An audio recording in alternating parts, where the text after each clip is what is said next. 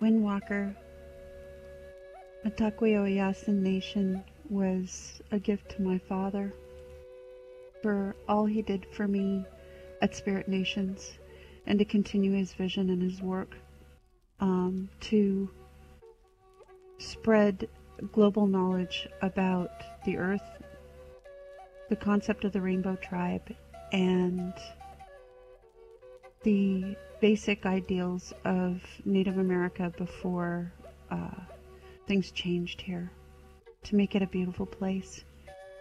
And this was a shared vision between Cade and Bree's Charisma, and they invited me to be part of that, and it became a place for our family. It became a home. It became a sanctuary, and it also was an outreach to people to help them heal and be in harmony and balance. And